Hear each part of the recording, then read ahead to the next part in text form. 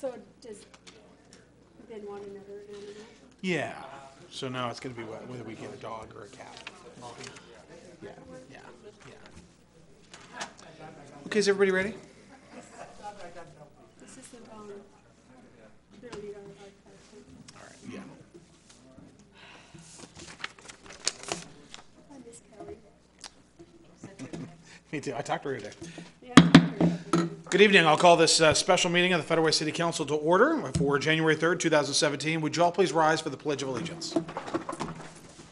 I pledge allegiance to the flag of the United States of America and to the republic for which it stands, one nation, under God, indivisible, with liberty and justice for all. Okay, thank you for joining us for this special meeting. First, we'll have the study session will be a briefing on Transportation Benefit District, TBD. We'll have a staff report by Desiree Winkler, our Public Works Deputy Director. Then we'll have citizen comment, if there is any, the council discussion, and then we will recess for executive session, and I'll explain that when we get there. Desiree. Thank you. Good evening, Mayor, Deputy Mayor, members of the council. Happy to provide you a briefing of the Transportation Benefit District, what it is, what we can do with it, and the timeline for implementation. So a Transportation Benefit District, or a TBD, is a quasi-municipal corporation, an independent taxing district that can raise revenue for transportation projects, and that's usually through vehicle license fees or sales tax. The TBD revenue can be used for transportation improvements that are included in local, regional, and state plans. Improvements can range from transit service, sidewalks, roadways, transportation demand management. It can be for construction, operations, and maintenance costs can be covered by this. TBDs have been in place for a while. Over 90 cities and towns have formed TBDs, and a majority of them implement the vehicle tab fee, most of them at the $20 level. There have been several cities and towns that have implemented sales tax that actually is implemented via a majority vote. So to form a TBD, any city or county or town can form a TBD by ordinance followed by a public hearing, following a public hearing. Sorry, public hearing first, then the ordinance. And it just has to find that it is in the public interest to do so. When you establish it, the ordinance must specify the boundaries, which may include the entire jurisdiction. It can be smaller. I actually don't know of anybody who's done that. You have to specify the transportation improvements that are planned to be funded. You have to say in the ordinance how it's going to be governed and staffed, generally by the city council. The TBD must issue an annual report. It must develop a material change policy of a 20% threshold. It must go through notice and public hearing and an ordinance process if the TBD functions are expanded beyond the original establishment, and it has to have a sunset provision. Something new, I think as of June of 2015, is that TBDs can be assumed, and that's as long as the boundaries are the same as the city or county. And as of June of this past year, 45 of the TBDs have been assumed by their cities and towns, and we expect that probably a majority of them will do so. So funding sources that are available, I'll focus mostly on the vehicle license fees because that's what's in the proposed budget. And a TBDs can impose a vehicle license fee up to $50 without a public vote. But there's some conditions. So at $15 is proposed in the budget, there are no conditions. And up to $20 also, there are no conditions. If you want to go above the $20, you can go up to $40, but the $20 fee had to be in effect for 24 months. You can also go up to $50, but only if the $40 fee has been in effect for at least 24 months. And again, if you go over 50 and up to 100, that must be approved by a simple majority of the voters. In Federal Way's example, projected revenue for two different scenarios, the $15, the net projected revenue would be around $879,000. The fees that are taken off are by the Department of Licensing. That's for them to administer collecting the fees as part of the tab. At the $20 level, the net projected revenue would be a little over 1.1 million. And note that in 2017, which we'll talk a little bit more about, that we don't see the revenue being any more than 30 to 40% of the net projected revenue, because it's going to take some time in order to implement the collection of fees. So some other funding sources, just so that you're aware of them, and some of these are funding sources that are already available to us as a city, but they basically duplicate them within the Transportation Benefit District laws. So, but sales and use taxes, some people have, some jurisdictions have used that, and a lot of times it's jurisdictions that have a lot of outside visitors. For example, say Leavenworth or Esquim, they've implemented, I believe, sales and use taxes. A TBD can issue general obligation bonds or get general obligation bonds. Border area fuel tax wouldn't really apply to us. Impact fees, again, which are similar to what we can do as a city anyway. Vehicle tolls, implement excess property taxes, and have local improvement districts. So this is more of a graphical representation of the timeline for the formation and implementation of the TBD. Basically starting now in January, a lot of things happen, which I'll go through in the next slides, and we won't see the first revenue collected till about September of this year, if we move ahead. So today, here we are at the council study session. We need to publish a notice if we intend to move as quickly as possible and have a public hearing and establish an ordinance at the next council meeting on January 17th. Again, that would be public hearing and first reading of a TBD formation ordinance. February 7th would be the second reading of the formation ordinance, and then followed by the number of days required for it to actually be enacted, which is March 9th on my next slide. So in order to, if we want to move forward to assume the TBD, so the city assume the functions of the TBD, then you have to publish a resolution that you assume to do that 2 weeks in a row, which could be March 10th and March 17th.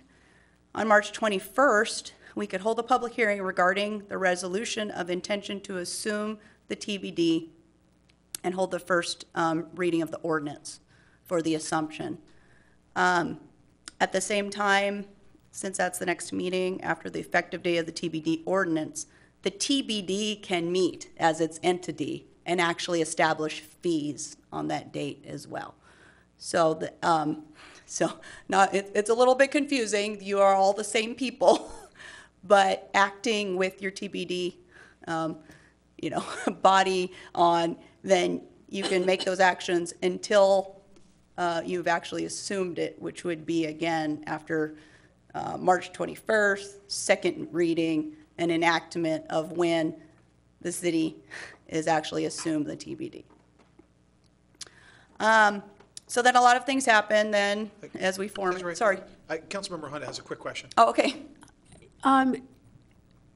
Do the other cities that have TBDs have just the council members as a governance team, or do they have citizens on that team also?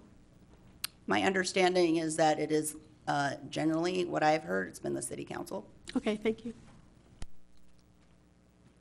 And so once we've established the initial TBD, there's going to be some time between March and May where we're working with Department of Licensing to get the interagency agreement together so that they can actually do the billings on the vehicle tab fees. And September, again, would be when we anticipate to see the first fee collection. And in my experience, I did form a TBD while I was working for the city of Lakewood, and that was the timeline that it took. And literally your first check from Department of Licensing was like $120, because that was, the first, vehicle registrations that came in. So it does take some time to get the revenue rolling. But we propose, and this schedule is that's the fastest in terms of logistics that we can make it happen. And I'm happy to answer any other questions, and if I can't, Mark is. Councilmember Moore and then Councilmember Honda. You talk Oh, about, Deputy Mayor. thank you, Mr. Mayor. You talk about it's the fastest in terms of logistics, and then I know you just mentioned that you have experience from working with the city of Lakewood, and saying that that's the right timeline here. But that leads me to believe that there are other cities use other timelines. I mean, how does this compare to other jurisdictions? As far as I know, we also have, and I believe the answer for Councilmember Honda's question was sent out regarding when the Department of Licensing is kind of required to implement this, and they give themselves a 6-month timeline to implement it.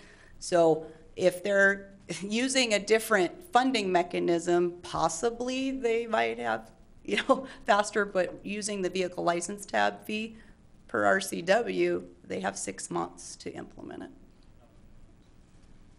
Councilmember Honda, then Deputy Mayor Burbidge, then Councilmember Assefa Dawson. Do you know a list of the cities in South King County that have this? Do you have that readily available? I don't have that readily available. I've been looking at quite a few of them, but I wouldn't have a comprehensive list. I've been getting them from MRSC. Okay, thank you. Deputy Mayor Burbidge. Thank you. Related to that time period, I saw that response that there's a 6-month required period after the vote, and I just was wondering about a clarification for which vote that was being referred to. So it's 6 months after the fee is introduced. So once once the TBD or the council, after it's assumed, the TBD itself passes the resolution saying we're setting X fee, Okay. then it's 6 months from that date. Okay. Thank you. Councilmember Assefa Dawson. Yeah, so there's a sunset provision on this? There is, and that is a requirement to have in there. And so the list of projects currently proposed is very broad. It's basically what is in the current 6-year tip, and every tip that's revised annually. So it basically gets exhausted once every project within all the tips in the future are funded and completed, along with, we did add the provision of the asphalt overlay program being able to be funded by this. So it's just something automatic that you have to have in there. So do we put a year timeline on it, or do we look at all the projects that we have existing and go based on that, or how does it work? As far as how it's proposed now, and we're still polishing up the draft, and we are waiting to be able to discuss with you and see what your preferences would be. Right now, it's pretty broad and pretty open, and there are many TBDs that are like that. When I was in Lakewood and we formed the TBD, there actually was a very specific list of projects that were being funded and a very specific timeline. It was 6 years, and all those projects were to be completed on that list, and that was it, within the 6 years, and that it would sunset automatically. Now, more than likely, they will amend it and pass, another resolution to have a different list of projects, but that was the intention of that TBD. So when the 6 years are up, let's say, and you want to extend it further and have a new ordinance, then you can increase the amount if you want, because it's already been, the 24 months have already passed by then, right? Yeah, if a $20 Right. fee was implemented, that would be one way to do that, yes. Thank you. Councilmember Honda. Thank you. So according to this timeline, if on March 21st, we have a public hearing and we pass the ordinance or the resolution, then it's 6 months from that date that we can start collecting? Correct, and it's the bottom part that's most important of that sentence is the passing the resolution to set the fees. That's what kicks the 6 months. And that's on March, that could be March 21st? Yes, that is what's proposed. Okay, thank you. All right, council, any other questions? All right, do you have anything else to add? I do not. Great job, thank you very much. Very much appreciated. Mayor Okay. Farrell, if I may jump in for Yes. just 1 second to clarify something that Councilmember Honda brought up. On that March 21st date, the TBD would have to hold a separate meeting as a study session, or essentially before the city council's regular meeting, sitting as its own body to pass that resolution. Because if it's not, that action is not taken by the TBD itself at a separate meeting, then it would have to wait until the assumption resolution had gone, or ordinance had gone into effect, which would be a little bit further down the road. Okay? Oh, yeah, of course. Councilmember Honda. Thank you. So the TBD, as the council, we're the TBD governing body. So we vote on the resolution, but not at a council meeting, at a separate meeting. That's correct. You're acting in your ex officio capacity, so you, by virtue of being a council member, you were on the board, the governing board for the TBD. And the way this was before 2015 is they were two separate entities and there was no assumption. And the legislature tried to make a fix because they realized it was more efficient for a city council to be able to assume the TBD when it was the exact same body with the exact same jurisdiction. And rather than having two separate meetings for the same, two separate meetings with the same body for the same purpose. But it sounds like it is two separate meetings. Only if you don't, in order to move this forward as quickly as possible, it would have to be two meetings until such time the council decides to assume the TBD. And when could we make that decision? At the March 21st meeting is the earliest you could Oh, assume. okay. All right, thank you. It's a little confusing. I've got, I think, Aday would like to add something. Aday? Yes, I think I just want to clarify regarding the 6 months. Department of Licensing send out the renewal notice about 120 days before the license expires. So in addition to that 120 days, they need few months to be able to pull the data to be able to identify the vehicles that belong within the district. That is where the 6 months come in. So from the point that the city or the TBD notify Department of Licensing, it takes between 4 and 6 months because they send out their renewal notice 120 days before the expiration date.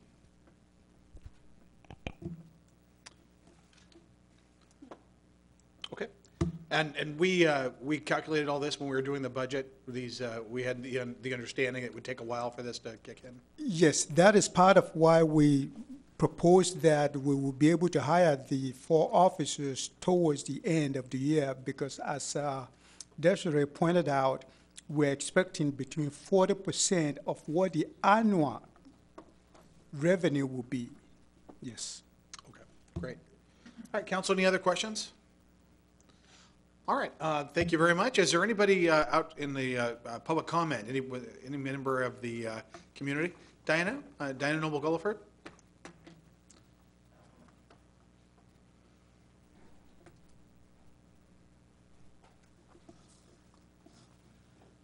My name is Diana Noble Gulliford.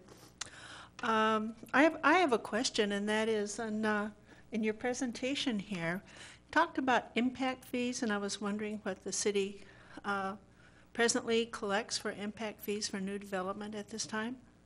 Okay, Aday? That would be the transportation portion I'm Oh, I'm asking sorry. about. Oh, I see, the transportation portion. Ade, could you turn up your microphone, please?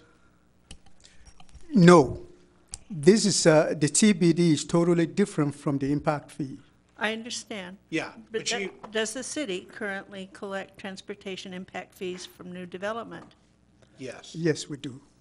So, yeah, Marwan, would this be a question? Marwan actually has a lot of experience in regard to this, in regard to, or even Brian would be a gentleman? Yes, at the present time, the city does collect transportation impact fee for new development.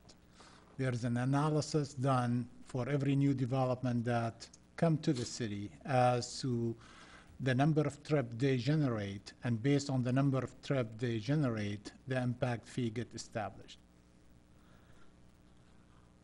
Okay. So it sounds like there's a formula that, based on trips. For a new development. So, thank you, Marwan. So with this, as a planning commissioner, which is where I gather most of my expertise on this, is that in the beginning, when we became, when we became a city, but also when the Growth Management Act was passed, it became, I guess, legal for cities to collect impact fees for transportation, parks, and schools, and so on. And so over the years, the city of Federal Way has collected impact fees. But are those impact fees, are they adequate for the growth that we see in our community? I mean, I'm just curious as to what's driving this proposal to collect more taxes in a different manner. That this would be straight across the board from what I understand from people that are already living here versus new development where it would bring in more residents. Right, thank you. Marwan? The impact fee is normally calculated and established by the city council. And the way it gets calculated is based on the project we have on the CIP, the Capital Improvement Plan. The cost of those projects and the implementation of those projects would determine the fee that the city is going to collect in the future. And as I said, that fee is established by the city council. Next year, we're going to be updating that information and bringing it back to the council for their review and concurrence as what that fee need to be. Okay, thank you. Thank you. All right, anybody else from the member of the public would like to address the council on this issue? Okay, seeing none, thank you very much, Diana. Council discussion. Council, we had the chance to ask a couple of questions of staff, and also I hear from a citizen about this. Any thoughts, comments? Councilmember Honda. So what it says here on the first slide is that the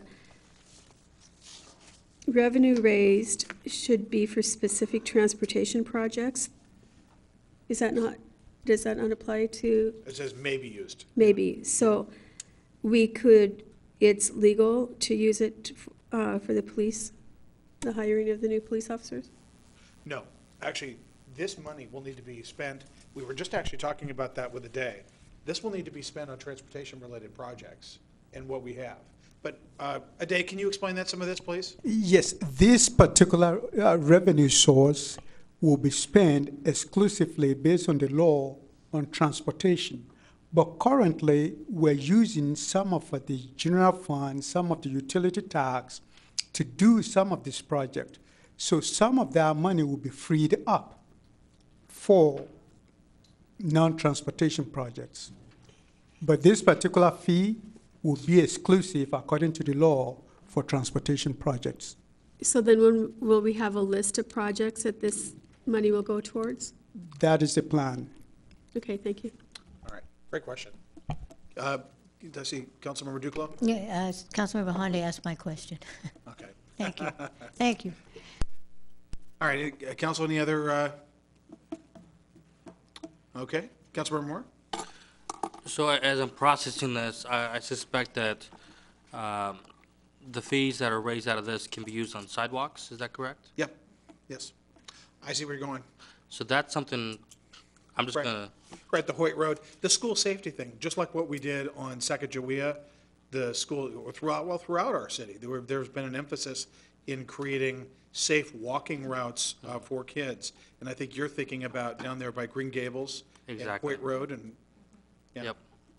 Yeah, I know, it's on all of our minds. Okay, council, anything else? Okay, thank you very much. Desiree, great job on your presentation. Council, good discussion. So now we will recess to executive session for collective bargaining pursuant to 42, RCW 4230-1404B. We will be in recess for that purpose.